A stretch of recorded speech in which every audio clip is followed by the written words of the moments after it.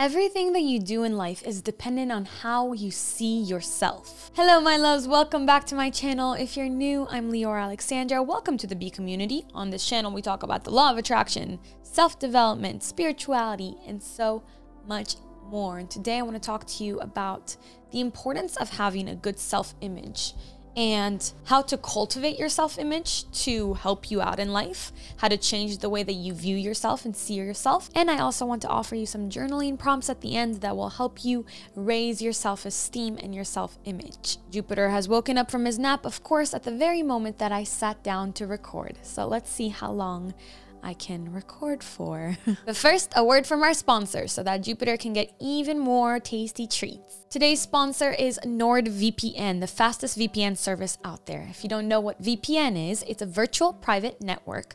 And I have tried many over the years so that I could feel safe while I'm browsing the internet. And while I work outside of the home, I like to work outside in a coffee shop, sometimes at the library, sometimes at a restaurant, and while I'm traveling, and I want to make sure that I've protected myself. What you want in a VPN is you want it to be easy to connect to, you want it to be super fast, and you want it to be super safe. And I get all of these three things with NordVPN.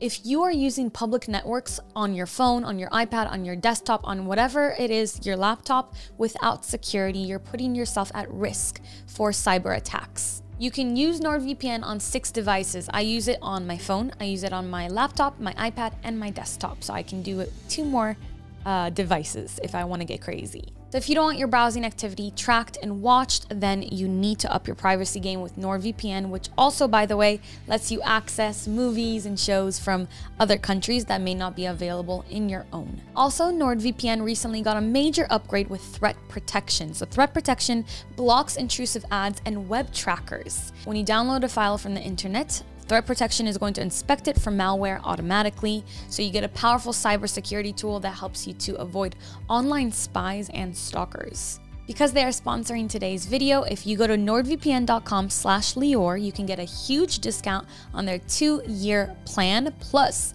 1 whole month free.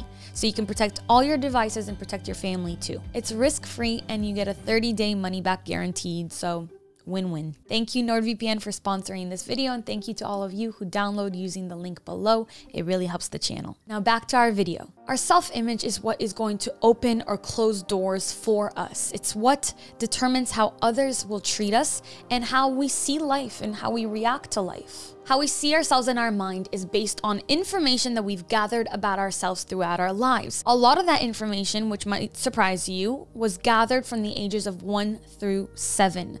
Up until the age of 7, we're like sponges. We take in anything that is said to us and about us that we hear, and we might even hear it on a subperceptual level, not consciously remembering it. If we were lucky enough to have heard that we are beautiful and talented and smart and capable, that is going to stay with us, and that's going to do a lot for our self-image, and it's going to allow us to show up in the world in a very positive and powerful way. I remember vividly when I was growing up, I lived in Israel, and my parents were called into my school, and my teacher wanted to tell them that I'm such a talented artist and that they should keep an eye on it and nurture that.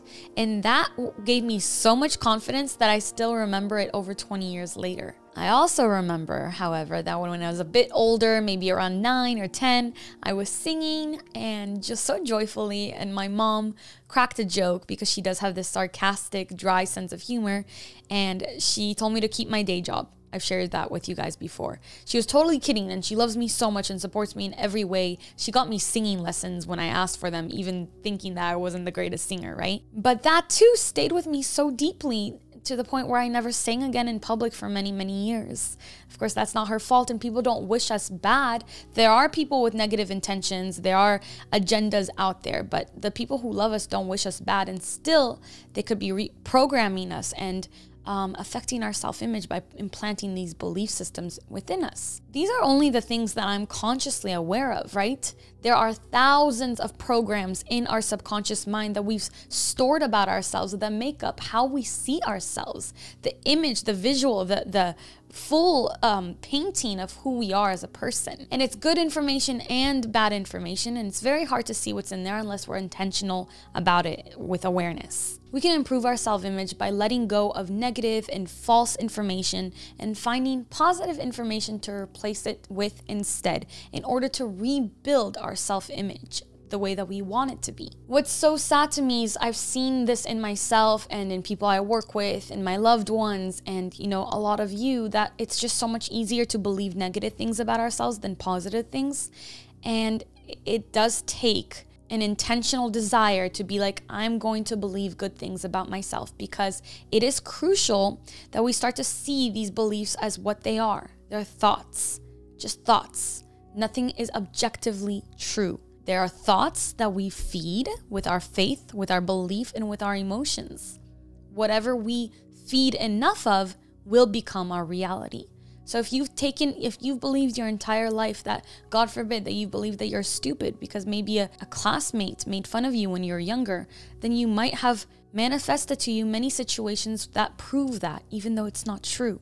If you believe you're really smart, you do the same thing, right? You manifest these really beautiful and empowering situations that prove that you're intelligent.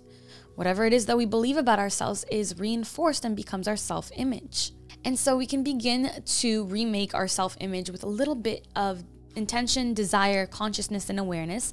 And yes, this is going to take time, because consider how long it took for you to create the self-image that you have now. It was a lifetime, right?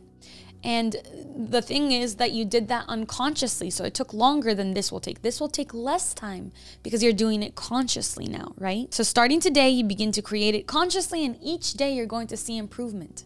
In 1 month, you could be completely unrecognizable in the best way possible. A person who loves themselves, who sees themselves, who builds themselves and their lives intentionally. So I have about 8 pieces of advice that are going to help you to reimagine your self-image. Just doing one of these is going to bring the power back into your hands, the creative ability back into your hands. But if you do all of them, like I said, potentially unrecognizable in a week, a month. So the first thing that we can do is we can take inventory of our limiting thoughts and beliefs about ourselves. So this requires us to be more aware of the thoughts that we have every day, right? What are we thinking about all day long that's creating our reality? Give your thoughts more attention. Keep a journal to write down whatever you become aware of. Keep a journal to write down whatever negative thoughts you become aware of, whether it be about yourself, others, or the world. These are the limiting beliefs that can open the door for greater self-knowing and insights. Once you have these limiting beliefs, you want to empty them by writing them down, by really analyzing them. When was the first time I felt like this? Where does this come from? Maybe it's something inherited from your parent. Maybe you can remember the first time somebody said it to you. Consider when you first felt this way. And then what we want to do is to make sure that we fill the empty space. Once we let them go, once we work through them, we want to fill the empty space with new empowering thoughts. Because if we don't change the thought patterns, what we're going to do is go back to our habits and fill our mind once again with those negative thoughts that feel familiar to us, right? So we want to rewrite our story. One story that I have told all the way up to just a couple of months ago is that I'm weird, right? I'm weird in a negative connotation. I've said that to excuse my thoughts, my ideas, my words, my actions more times than I care to even think about. It was only this year that I noticed that I've been so mean to myself in order for others to feel more comfortable with how I am. It's not that I'm weird, I'm unique, I'm different, I'm one of a kind. And I had to realize that I was seeing one of my greatest strengths as a weakness, as something negative about myself. And so it, in some ways, was manifesting that way in my life in different areas. I had to shift that into just immediately in my mind. I realized that there was a moment where I was like, oh, I've been calling myself weird for so long. I've been excusing myself. Like I would say to my friends, you know, I'm weird. Like, well, yeah, I did that, but you know how I am. It's not a bad thing to be the way that I am. I'm different, I'm unique, I'm special. And that's a good thing. So I just reframed it in my mind immediately. I was like, you know, a lot of people want to be different and they try and work so hard at being different. Maybe it's time I just accept how different I am, right? And when I shifted that into, wow, perhaps if I wasn't this unique, maybe I wouldn't be where I am right now, or maybe I wouldn't have come up with the things I've come up with. I was able to integrate a huge aspect of my personality that I had sent off as an outcast to my shadow realm, my subconscious mind for a long time. This reframe was honestly revolutionary to me. It made me see myself differently, and I have more confidence in my life and my decisions. I saw that I was suddenly more sure of myself and more sure of my beliefs and the way that I live my life and the things that I want and the things that I create. It was really empowering to just have that shift of perspective. I'm curious, what kind of story have you been telling about yourself in a negative way when it's actually your superpower? Let me know in the comments, please. I want to know. Another way to build up your self-image is to get to know yourself more. Get to know your personality. I really recommend answering journaling prompts often because they bring your attention to blind spots. They make you think in a way that you normally don't think, right? So look them up online, use ones from my videos. I offer them very often. Buy a self-discovery journal prompt book, and just explore what's in your mind, explore your personality. Take yourself on dates, try new things, new foods, new experiences. Just do different things. Explore what you like and what you don't. Figure yourself out. Getting to know yourself will help you build a better self-image. You'll be able to see yourself more clearly, and you'll be able to navigate life as this evolved version of yourself. My next tip is to practice affirmations in the morning and the night. Ones that you might really enjoy are my self-esteem and worthiness affirmations, which I will link below. You want to hear these right as you wake up in the morning so that they reprogram your subconscious mind, and as you're falling asleep at night. This is when we're most susceptible to affirmations, to suggestions. We're most suggestible at this time. Also, if you're meditating, you can throw them on right after. You're in a trance state, they'll sink in super deeply. And on the line of affirmations, I want you to come up with a mantra that you can repeat to yourself daily. This is like a safety blanket, something that we can cling onto all day long. When we're maybe thinking negative thoughts and we see that, or maybe when we're feeling anxious and we're feeling unsure of ourselves and not confident, choose a mantra that really resonates with you, that you can play again and again over in your mind, like a safety blanket or like a mala that you play with when you're nervous. So a mantra can be something like, I'm doing great, I'm doing great, I'm doing great. Just repeating that all day long. Everything is going well. Everything is happening for me. The universe is conspiring on my behalf. God is with me. I am divinely guided. There's a Hebrew saying, I think it goes, Akol Tova, something like that, something similar to that. And it means everything for the good. And it's true. I like to repeat that mantra all day long. Everything for the good. Everything for good. The next piece of advice I'd like to offer is to visualize. If you can visualize something in your mind, then you can have that thing in your physical reality. Anything that we can imagine, we can live in our physical world. So visualize yourself the way that you want to see yourself: confident, happy, secure, healthy, prosperous. And imagine your life and how you live your life. Spend some time every morning doing this. If you have just a few minutes in the morning, if you have 30 minutes in the morning, whatever amount of time that you have, spend some time visualizing things the way that you want them to be, and knowing that this is what you're calling into your reality, and that you are such a powerful creator and you can have this. And the last thing I added last minute today when I was on my walk, and I was thinking about how people with high self-image have high self-esteem and self-confidence, and those people are usually very relaxed. So it doesn't mean that they're calm or they're subdued in their personality. They can be super high energy and outgoing and hyper even, but they're calm and they're relaxed in their knowing and in their faith. They're relaxed. They spend their time, even when they're super hyper, or even when they're lifting weights or running, they're still relaxed, because these are people who know who they are. So a confident person is going to be a relaxed person. A person with a high and a powerful self-image is going to be relaxed. So let's bring in the relaxation now as we're working on our self-image. So relaxation techniques are meditating. It's just sitting in a chair, covering yourself up with a blanket, closing your eyes, focusing on your breath. It's breathing exercises. It's hypnotherapy, guided meditation. It's yoga. It's getting a massage.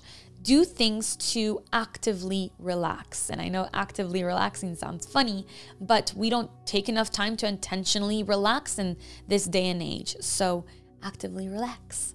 So those are my tips. And now I want to offer you some journaling prompts that I want you to sit down with them and really kind of explore your self-image through this. Number 1, what are my values? What is important to me?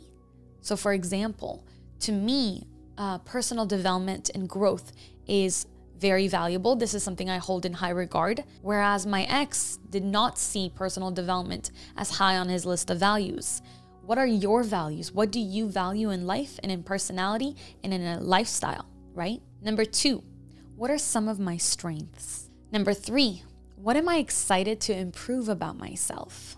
So for example, I'm excited to continuously improve my routine. I like to have a really good and strong morning routine, and I'm excited to get up and meditate more consistently and do my affirmations and my prayers and all my little rituals more consistently. I'm excited about that. I'm excited about my health and my physical health consistently getting better. I'm excited to find out more about my moon time and how to work it more advantageously. English, again, it's been a while since I had an English moment. Number 4, what are some positive personality traits I have? Write those down. Keep that somewhere handy so that you can refer to it whenever you're feeling down about yourself. And number 5, what is a moment I am really proud of? Doesn't matter if it's big, small, whatever it is, something that brought you personal joy. Maybe you volunteered somewhere and helped somebody. Jupiter is up, he wants everybody to know. Perhaps it's you put something together, maybe a fundraiser, maybe you launched a business, maybe it's your beautiful relationship, maybe you adopted a dog, maybe you're proud of how you show up in the world, how kind you are, whatever it is, what are you proud of? If you want to let the world know, you can do that in the comments below too. I hope you enjoyed those journaling prompts, my love. I'm gonna go play with my puppy before he eats my entire house. I love you. Make sure to check out NordVPN and the Self-Esteem and Worthiness affirmations down below. Until my next video, as always, keep your vibrations way, way, way up. Bye.